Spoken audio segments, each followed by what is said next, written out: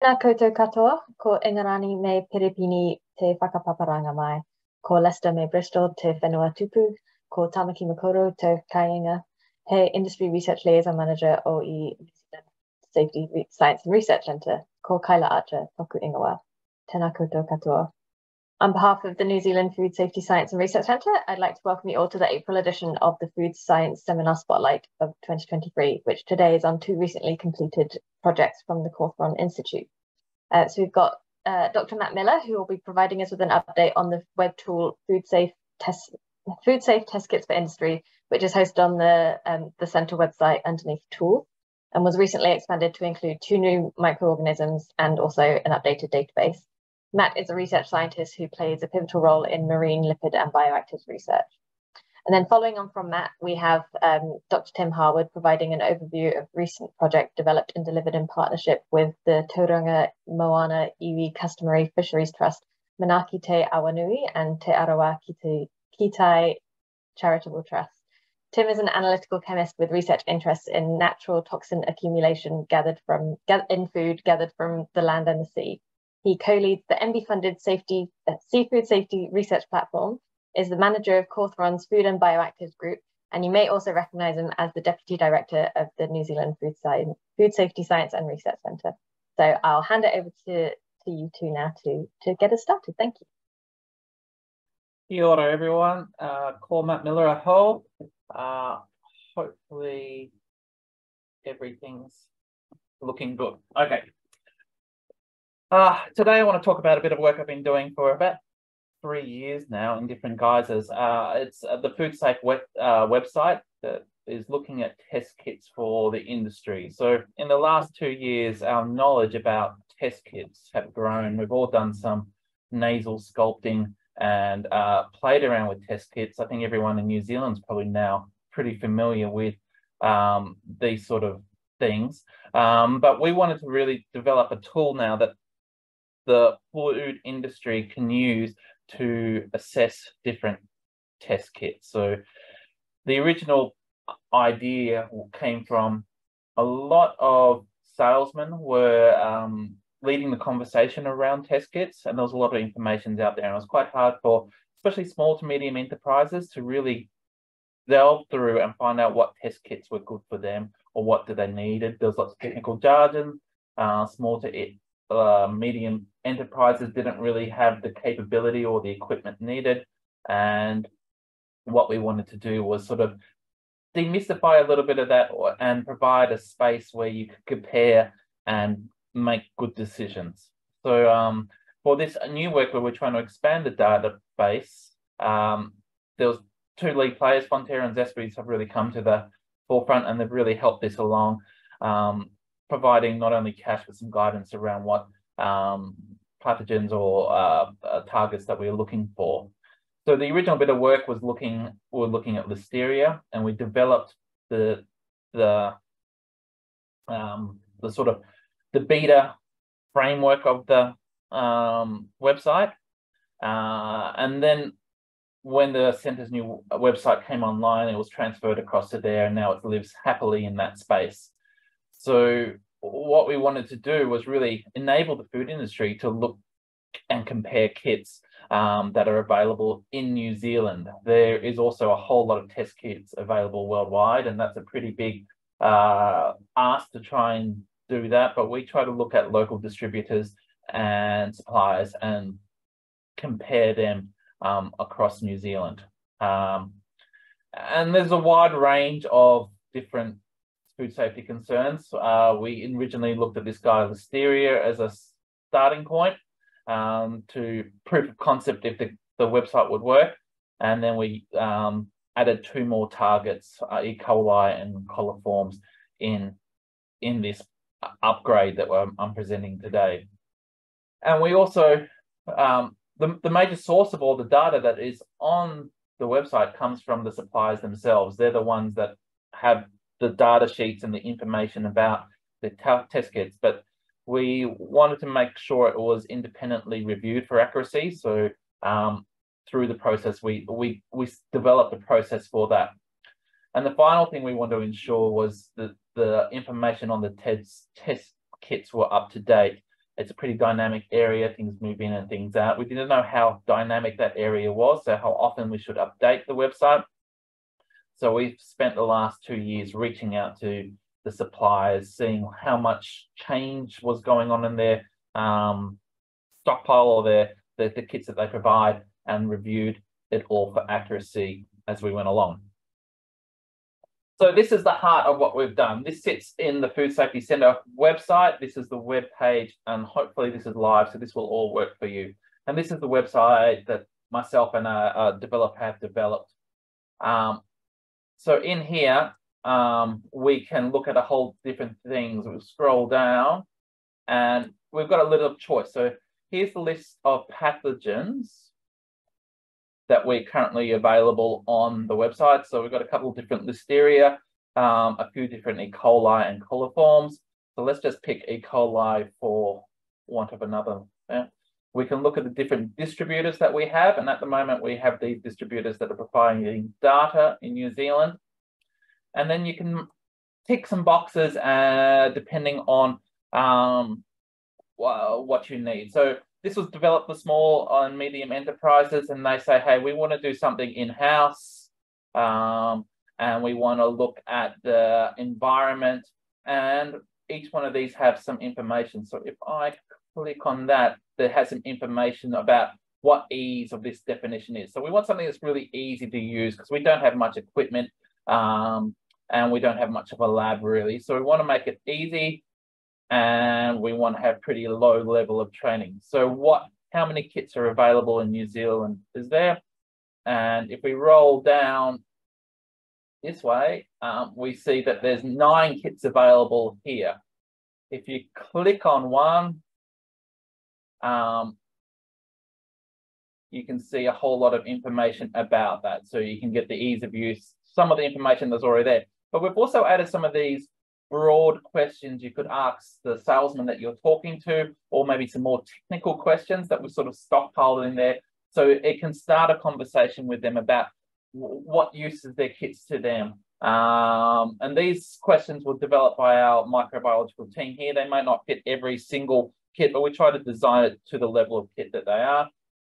And then there's a whole lot of different information about there. So there is protection limits and what you've got to do to dispose of them, what establishment costs. But I think the real power here comes, if I can go back, when we compare a few things. So if we want to compare the tempo one to maybe, let's have a look here, the micro snap and another one, let's go with the Solaris one here. Solaris. Compare those 3, and then you can go up here and compare the kits. You can get side-by-side comparisons of these kits, where you can get the information on the website and instructions, some different ideas around turnaround time, 6 to 8 hours over a day, what sort of validations they have, and then when you move down different distributors, and you move down here, and this is where you might make some decisions around establishment costs. Well, this one, you need to buy a 25 gram worth of kit to really do it, but that 25 gram worth of kit might do 4 or 5 different kits. It's not just for one, but there's different costs involved here. And all this data was provided by the distributors. Again, you might want to go, hey, what sort of disposable things? So this can be disposed in rubbish, but other ones might need an autoclave or some biohazard rubbish there. So these are some of the decisions that you can make when you're going, which kit is right for me? Some questions to lead into with the suppliers, and hopefully just powers up any person that's actually making those decisions about what kit they need. So the outcomes of this couple of years, a bit of work, is we have developed this website. The website is here. It's off the center. Feel free to look at it, click it through. And if there is any data inaccuracies or anything like that, please let me know. We have got this database now has grown into a number of 61 kits over different, some kits might have different multiple pathogens, but as you can see, the breakdown here, it's across all those different species, and also they'll be linked into easy or hard, easy, medium or hard sort of levels of use or skills that you need to do it. And all the data that we've got has been validated by a microbiologist here at Cawthron who runs the microbiological testing. So we didn't want to rely solely on the word of the suppliers of how good their kit is and what it does and how easy it is. Lots of kit suppliers say, oh, it's all very easy, but then you sort of need a PhD to run it. We didn't really define that as easy. Our idea of easy was anyone could pick it up, put the swab up your nose and put it in like the SARS kits that we're all familiar with. What we learned out of that, and then we work with these suppliers. So we've engaged a number of suppliers throughout New Zealand. There may be more out there. Suppliers wouldn't tell me who the competition were. I'm keen to find any other ones that we've missed. But through this process, we have found these 6. Please let me know if I'm missing anyone off. The ones that we're not definitely not going to be a focus on are the ones that are internationally made and distributed internationally.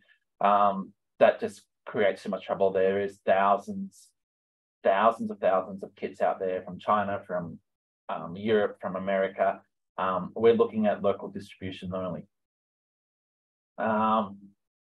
The key message and learnings that we have from this work that the database, we were looking at 6 monthly updates. The number of kits don't turn over that much. There's not a huge amount of kits coming online, and this could be done annually. We do want to keep this website up to date with the most current data, but it doesn't really need to be done every 6 months. I think an annual update would be will suffice keeping the data relevant. The vendors themselves found the website very useful, and a couple of them use it in their sales pitch. They take the small to medium enterprise to the website and say, here's our kit, compare it to others, look at X, Y, and Z. That's why we think ours is good. And that's great that they're using it. One of the key metrics that is important to industry is the price. And the vendors were very sensitive about giving us the price of their kits. And that's possibly because they do deals with different industries. They always said, please come to us with a price. So they weren't willing to put a price up there, which I think is lacking on the website, because that's probably one of the key metrics, especially any accountants out there is looking for. How much is this going to cost us? But maybe that's a leading question that you need to go with them. And the feedback from the vendors is there are a lot more different pathogens and possible other contaminants like allergens or chemical contaminants that these kits work with. So there is a lot of room to expand this website, but we've got to draw some fences around it somewhere. So the next steps for me is actually getting this website used. So this is a part of it. It's publicizing it, showing people the location and talking about it. So as much as we can, we want to get it out there. But if anyone has some good ideas where we could publicize the website to get more people using it, I'm all ears. There is some really obvious targets that we could look at: Salmonella, Campylobacter, Chronobacter. These are the ones industry and the vendors have suggested, but there's no reason why we couldn't get allergens or chemical contaminants if they have a kit on this site as well. There is a lot of flexibility around the design that we can add things quite easily, and I can update or put new kits in and they can go live immediately. It would be good to establish a mechanism for future updates, whether it's just updating the data or putting new kits in, and that hasn't been really confirmed yet, but we're trying to work through that. And I really believe the centre is the place where we can has a role in this space around identifying the appropriate use of kits for industry, and I'm really supportive of the centre's support in doing this. I think it's been fantastic, and hopefully more industry can use it. So that's it from me. I think we're doing questions at the end, so I might swing away from the microphone and let Tim take over.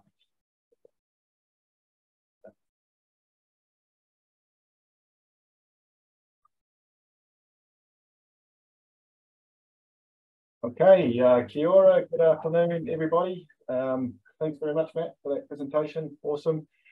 So today I'm going to speak about monitoring for a shellfish poisoning syndrome known as PSP in an area of New Zealand known as Bay of Plenty, for those international guests on the call. So this is an area that occasionally has algal blooms which cause PSP, and we occasionally get illnesses in this area. And the other key aspect of my presentation today is looking at the potential use of rapid testing kits to help manage this risk in this area of New Zealand. Really want to do a big shout out to my colleagues here at Cawthron who have helped out with this project, Sam Murray, Kirsty Smith, and Tereri Kohu, who's really helped with the Maori liaison role up in the Bay of Plenty. So, Matt's just talked at some length about the Food Safe website, and this has largely focused on kits for microbiological targets to date. So this includes pathogens and various other indicator bacteria. But as Matt mentioned, there's a range of other food safety targets, such as natural toxins and allergens that can be detected using commercially available testing kits. So in the marine toxin space, there are a number of commercial options that are available for the regulated classes of marine toxins. And so these have these three-letter acronyms, known as DSP, ASP, and PSP. I won't go into any detail around DSP and ASP, but I think it's worth pointing out that in New Zealand, we do have blooms of algae that do produce all of these regulated toxin classes. And PSP is regarded as the one that poses the greatest risk to commercial production of shellfish in New Zealand, but also to non-commercial harvest of shellfish as well. And so that little table at the bottom of this slide shows all the different companies that do provide test kits for these different toxin classes. And the types of technology that is used are these lateral flow immunoassay devices. So these are the COVID type tests that everybody's familiar with over the last couple of years. And these other ELISA kits, enzyme-linked immunosorbent assay, which requires a bit more laboratory equipment to be able to perform the analysis. So this table is a little bit outdated. It was done by Kat McLeod back in 2015, but it just is included in here to give you a sense that there's a number of commercial operators who do provide kits in this space. So today's talk's about PSP. So this is paralytic shellfish poisoning. This is a pretty well-known shellfish poisoning syndrome with well-described symptoms. So in minor cases, you might have tingling of your lips and fingers, through to more severe cases where you'd experience respiratory distress, and in very extreme cases can lead to death. It occurs in many locations around the globe, including certain parts of New Zealand, and it's caused by consumption of shellfish that contain a class of compounds known as saxitoxins. You may otherwise hear them referred to as paralytic shellfish toxins. So this suite of toxins, which includes more than 24 analogues of saxitoxin, are produced by certain species of microscopic algae known as microalgae. And these toxins accumulating in filter feeding shellfish, things like mussels, oysters, and scallops are the traditional vectors for these shellfish toxins. So the monitoring of PSP in New Zealand has traditionally been undertaken prior to 2010 using what's known as the PSP mouse bioassay, and this is still used in some parts of the world. from our perspective, it's not able to be used from both an ethical and technical perspective. And so over the last 2 decades, Cawthron's put a lot of effort into developing chemical analytical methods as alternatives to monitoring shellfish toxins, regulated shellfish toxins. And so we largely base this on liquid chromatography mass spectrometry. And the methods that we have developed are regarded as the approved methods in New Zealand. So we're able to certify export clearance of our shellfish produced commercially in New Zealand. But we also think that rapid kits have great potential for certain time critical applications. And this could be both for industry and at-risk communities. And that's the space we're trying to explore at the moment. But just diving into a little bit more around test kits for paralytic shellfish toxins. Again, this table comes from Kath's report a few years ago now. But there are a number of commercial options that are available for paralytic shellfish toxins. And each of the different commercial kits has its own benefits and drawbacks.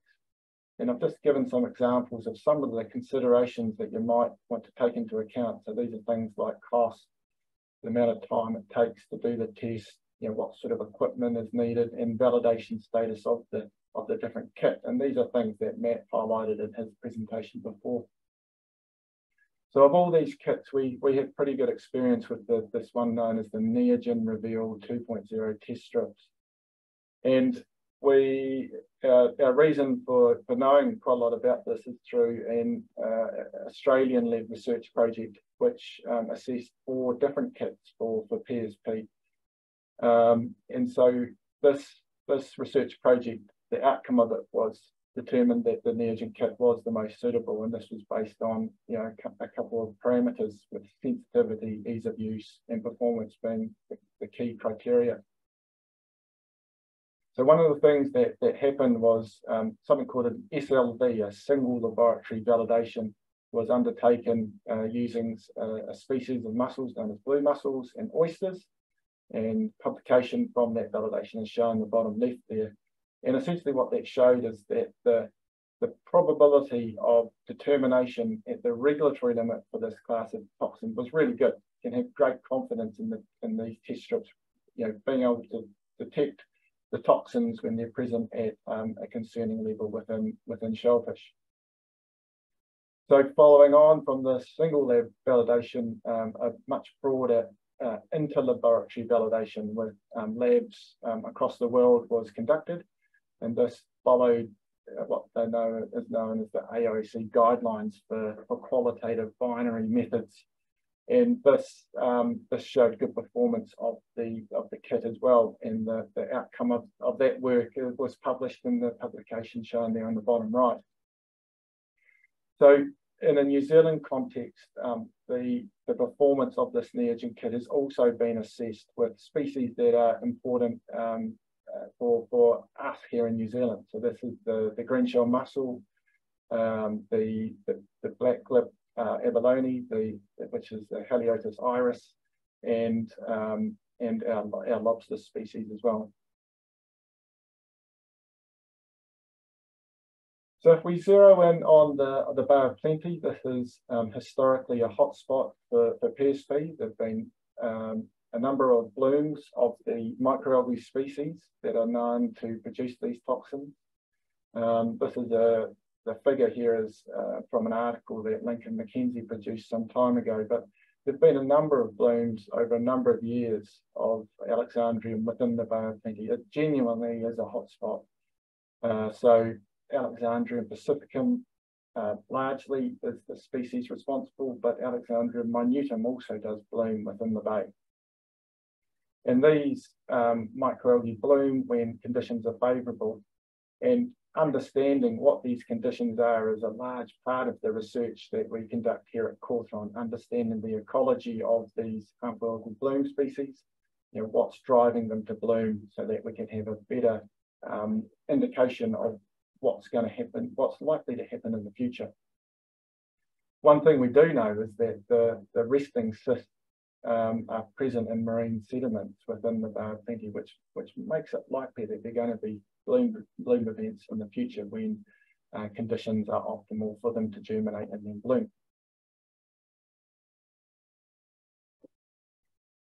So there is some monitoring that goes on in the Bay of Plenty and indeed elsewhere around the coastline, coastal areas around New Zealand. So that all of this is administered through MPI, the Ministry of Primary Industries, and largely within the Bay of Plenty, this comes under what's known as the non-commercial marine toxin monitoring program. And this is made up of a combination of taking water samples and looking down the microscope as to what harmful algal bloom species are present, and then if they are present, enumerating, counting how many are there. And then also there's some shellfish testing for the presence of marine toxins themselves. So it's a combination of water samples and shellfish testing. And so the graphic there shows the Bay of Plenty in the different sampling sites. The white boxes are weekly phytoplankton sites, and the green sites are fortnightly shellfish sampling sites.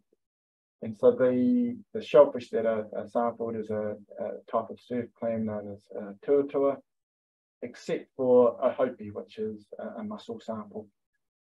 So all of these samples make their way to Cawthron. It takes about a day for them to arrive here, and it takes us a day to analyse and report the samples. So you're looking at 48-hour turnaround time once you've accounted for sampling, shipping, testing and reporting. And so based on the results that are generated, MPI would issue a shellfish biotoxin alert and erect signage should the test results warrant it. And so this is kind of what it looks like. Oh, this is what it looks like. So on the right there, you've got a screen clipping from the Ministry of Primary Industries website showing a health warning for shellfish on the west coast of the North Island. This was taken from late last year. So it doesn't contain any information about the levels that were observed, just that there is a public health warning that is in place. And on the left, there is an example of a signage that gets erected in areas where a public health warning has been notified. So that picture was actually one I took over Christmas of last year when I was holidaying and was thinking about gathering some shellfish and decided not to. Okay, so we've covered off what's going on in the Bay of Plenty. Harmful algal blooms occur there occasionally. There is some monitoring going on, but there are still some communities where the risk is posed. And I'll just explain this now, where gathering of seafood or kai moana is central to a lot of cultural practices, especially for Māori. And there's often elevated consumption during big events, things like hui and tangihanga. And so when this happens, the shellfish is gathered and consumed quickly, often within the day. And so rapid decision making is required as to whether the kai moana that has been harvested is safe to eat. And so the existing monitoring and release of information is too slow to account for this type of activity, and that the flow of information is not optimal in our eyes. So this is where the question comes in: how can rapid kits be used in this type of situation to reduce the risk of food poisoning, shellfish poisoning? So to address this, we worked in with the Te Arawa Kitai Trust, and in particular Auntie Raywin Bennett, who helped us coordinate a wānanga up in Makatū in August of last year. Excuse me. So this was a 3-day event and was a really great opportunity to share knowledge, where we could talk about what we knew about harmful algal blooms event within the bay, around the testing for marine toxins, how that's done in a laboratory, but how it can also be done in the field. And then we heard some awesome information as well around the experience of that community with PSP, how they collect shellfish and consume shellfish from a customary point of view, and what their knowledge was around the monitoring that has been going on within the bay for a period of time. You know, whether they know that information is being generated, and if and when they see signage that is erected by MPI. So part of this wānanga was a really in-depth training opportunity, you know, using the Neogen kit. So this was you know, hands-on, where we went out into the local bay and collected shellfish that morning. We cleaned it, prepped it, prepared it with those who were part of the training, and then, you know, did the analysis and showed them how the kits worked. We also bought positive control material because there were no blooms at the time, so we could, you know, really clearly show what a positive result was and a negative result was. So part of the benefit of this type of test kit is you insert the test strip into a reader, and so that takes out the subjectivity of a person looking at the test strip as to whether or not it's positive. So this was a really cool experience, and we were fortunate enough to be able to leave behind a lot of the equipment that's required to be able to perform this test. So, and leaving behind a number of boxes of test strips, which allowed the ability to continue testing on into the foreseeable future.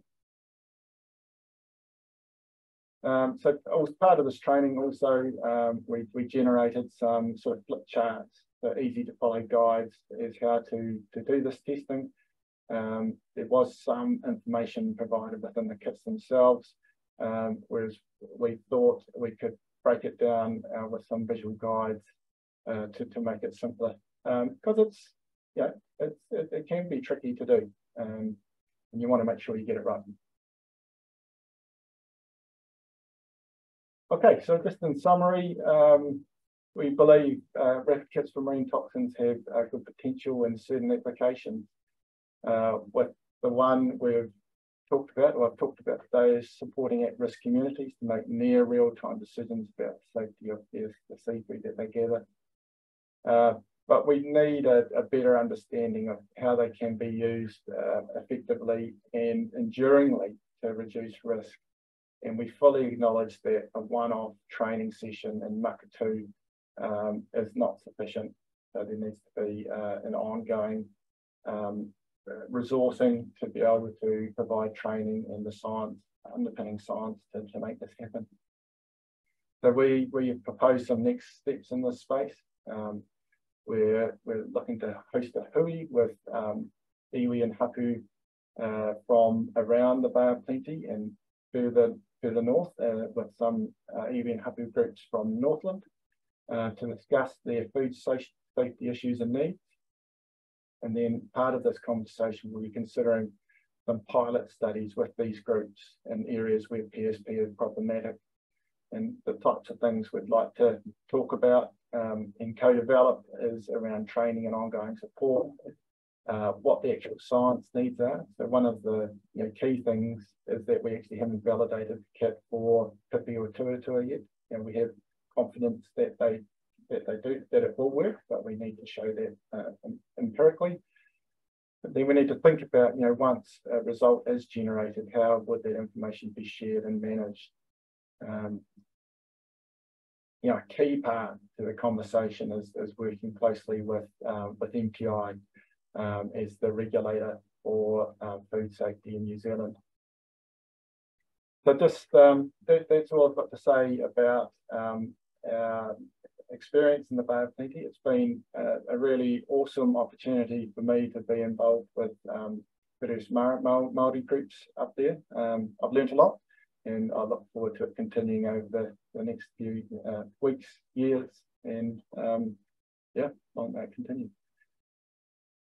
So just to finish off, big thank you. Got my and Matt's emails there. If you'd like have any questions around the Food Safe website, feel free to get in touch with Matt. Questions about PSP kits or marine toxins in general, please feel free to reach out to me and we'll get back in touch with you as soon as we can. Thanks very much for your time. Great. Thanks, Tim. Thanks, Matt. That's yeah, really interesting to hear the work that you've been doing with the centre. I've got a couple of questions so far for Matt, but yeah, if you've got anything that's on your mind, then please pop it into the Q&A. So for Matt, the first question I've got is there any information on the validation in each matrix? Yes, each kit supplier has supplied a validation level of their kits, and they are honest on them is to share that validation with that. So that is supplied in the website. On each matrix may be difficult. There's a series of matrices that are listed in the website, and hopefully the matrix you want is in there. So it's a part of the data set. Okay, great. Thank you. Hope that helps. And I've also had a question from Jamie Bridson, who is based at Scion, and says, thanks, Matt, for your presentation. Have you had any experience with chemical contaminant test kits, e.g. phthalates or bisphenol A? If so, can you please feedback on your experience with such kits, sensitivity, specificity, ease of use, etc.? No, I haven't. I haven't looked at any chemical testing kits. It would be good to include them, but no experience so far. Yeah, I think Carla, it's worth mentioning there is, our initial work with the Food Safe website was driven by industry needs. So we reached out and tried to understand what their priority targets were, and so that's where Listeria and these subsequent ones have come from. Mm-hmm. If we've got some industry parties who identify those chemical contaminants as a need for them, then we'd like to know, and then we can do some work in that space. Yeah, and that kind of leads me to my next thing. So, Matt, you mentioned about the Salmonella Coronabacterium campi as potential next target. So I assume there are commercially available kits for these? This is just me, my ignorance asking. Yeah, there are kits, but that the vendors said that they probably sell the most of. Okay. So that's probably where that's coming from. Yeah. So my question to our industry members who are still with us, would these be of any use to you to then potentially look at those, evaluating those as part of the kit's website? And if so, please get in touch with me and we can see what we can do about that. I've not got any more questions coming yet. So just moving on to Tim. So how did you find the actual training session that you held down in the Bay of Plenty? Like how long did it go on for? What was the reception like? Yeah, we weren't quite sure how it was going to go. Sort of prepared this material in advance, so positive control material and flip charts and those things. But it worked out really well, really hands-on, and by the end of the sessions, people could run the kit independently. So there's a little bit of sample prep that's required around, weighing out a certain amount of shellfish and then rolling it between some membrane switches. Takes a little bit of understanding of how to do it properly. And once you've done it once or twice, you're in a good place to be able to have confidence in the results that you generate. But I know from the Australian example where they've tried to roll these kits out for industry that a one-off training session is not sufficient. There needs to be sort of ongoing, regular updates if you want to have real confidence in how they're going and the results that you generate. And the kits themselves don't contain a positive control material. So if you get a negative result, you might have just done the kit wrong. And this is the same with COVID testing at time. If you don't put the swab up your nose correctly, you may not actually pick up the virus. So yeah, that's something we need to think about going forward, is how do we ensure that the data that, or the results that are being generated are accurate and fit for purpose. Sorry, while you're on the hot seat here, Tim, you said there was a reader involved. I've got my sort of website hat on. Yeah. How much is one of those readers? And I mean, how could it be set up in Mirais and that sort of thing? Yeah. Yep. So the reader's about $5,000. So there is a capital cost for that. But as with the example you gave in your test kit, Matt, it does have the ability to test for other targets. So this vendor does have kits for other food safety targets, which you may have interest in. And we, as part of the work we're proposing, is that the support is not just for the scientists to do their part. This is about supporting iwi and hapu, and that there'd be resource available for them to purchase a reader to put in a central site that could be used by the community that's surrounding that area. So we're still trying to work it out, but there is a cost associated with having that reader. Yeah, no, that's really interesting, and it's I've been part of projects previously trying to get science and STEM engagement in there, and that's probably quite a nice way of getting the rangatahi from the area in and seeing some science actually in action of I take this from the sea, do some fancy things with it, rolling it around on the membranes, and then put it in a fancy machine, and then out comes your answer. And yes, it's safe to eat. Go off and eat your seafood. So yeah, a nice way of engaging the youth in the area with STEM. Yeah, I mean, one of the things they're really interested in is the information that's being generated almost on a weekly basis by the MPI monitoring program, and how the information that's being generated there can be fed through to those communities so that they can understand what's going on in their environment. At the moment, it's a bit disjointed, that information flow, and if we can improve that somehow, we'd look to do that as well. But that's a conversation with all of the parties that we need to have. Yeah, that's great. Now, I've not had any more questions come in, so I think we'll wrap up for now and give everybody back 15 minutes of their day. Everybody always likes a bit more time back. So thank you very much for your time and expertise, Matt and Tim. This has been recorded and will be made available on our website soon. All our previous talks from earlier this year are already there. Just another reminder about our annual symposium meeting, which is on the 3rd of July in Dunedin. It's also NZIFST conference. So we look forward to seeing you there. So in the meantime, thank you for your attendance. Have a good rest of your day and week, and we will see you next time. Our next one is on the 30th of May, and the invites will be coming out soon. So thank you. Bye.